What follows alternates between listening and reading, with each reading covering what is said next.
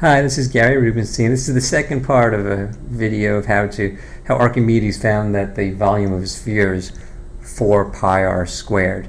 And as a refresher from last tutorial, he created a regular polygon with an even number of sides. In this picture there's 10 sides. And if you rotate this around line AF, you see what happens is that you get a figure that looks kind of like a sphere. I'll just rotate it halfway around. And when I look at this thing is composed of 3 frustums and 2 cones. And using the formulas for the volume of a frustum and the volume of a cone, he's going to find the complete surface area of this figure and then show that if the sides, number of sides is a lot more, how that approaches 4 pi r squared.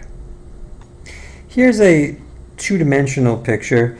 For this one I have an octagon inscribed, regular octagon inscribed inside a circle. And I've drawn in the most important points are labeled. AC is the sort of diameter of the circle, and B is a point there on the octagon. And I'm going to label some of the lengths in here. Okay, so what I have here, I drew in a couple of lines. I drew these vertical lines to connect these vertices. I also have line AB drawn in and a bunch of diagonals drawn in also. A couple of observations. One is that since it's a regular polygon, all of these lengths, all these sides have the same length, which I'm calling S. Also, there's a lot of triangles in this picture, and all of the right triangles in this picture are similar. And it's not completely obvious that that's true, but they all have right angles in them. And for instance, this angle here is a 22.5 degree angle because it's half this 45 degree arc. So this triangle is going to be similar to, for instance, this triangle, because this angle here is also across from this arc. And all these triangles that sort of have as their all of these right triangles that have their corners here on this diameter are all similar. They all have the same right angle, and they all have this 22.5 degree angle because it's half of the 45 degree angle of the intercepted arc. That's actually true for this big triangle here also. Triangle ABC is also similar to the others because this is a right angle. So we have a lot of similar triangles. We also have some congruent triangles also, but I'm going to now show you how Archimedes derives this formula. First, just a refresher from before is that the volume, the surface area of a cone is pi rl, where r is the radius of the base and l is the slant height. And the surface area of a frustum, that's pi capital R plus little rl.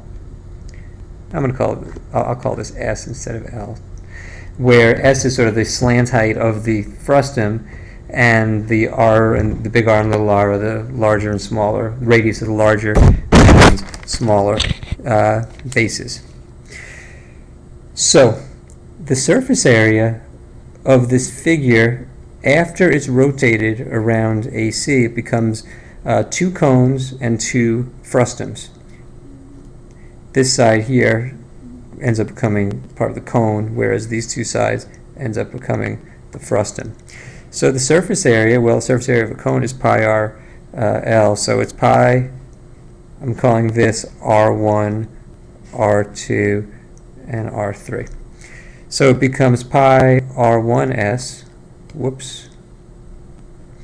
Now the frustum, this first frustum, using the frustum formula, is pi R1 plus big little r plus big R is going to be parentheses R1 plus R2s plus the next frustum is pi R2 plus R3s, and the last the cone that comes out on the right is pi times R3.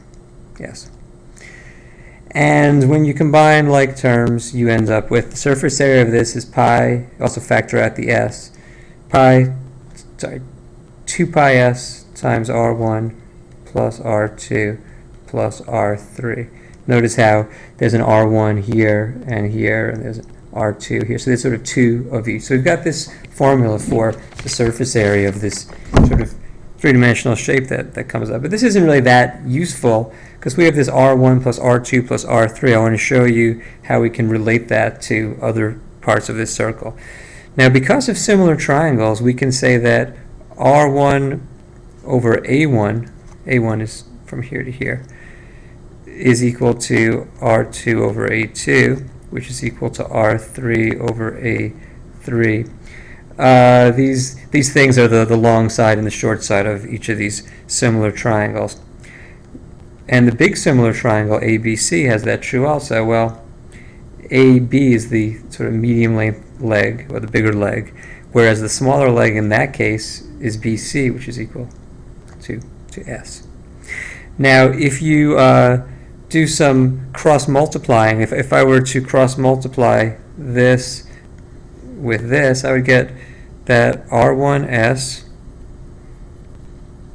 equals A1 times AB.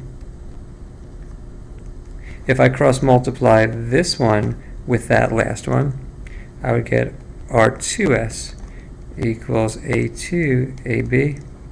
And if I do the last one, I would get R3S equals A3 times AB.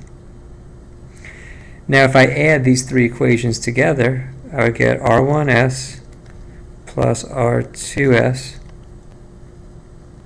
plus R3S equals A1 times side AB plus A2 times side AB plus A3 times side AB. If I divide it both sides by S, I get R1 plus R2 plus R3 equals AB, you can factor out the AB there, times A1 plus A2 plus A3 all over S. But A1 plus A2 plus A3, take a look, there's two A1s, two A2s, and two A3s that make up the entire diameter. So A1 plus A2 plus A3 can be replaced with half AC over S.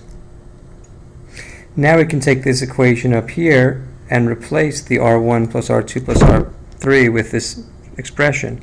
So we have the surface area is 2 pi S times AB times 1/2 AC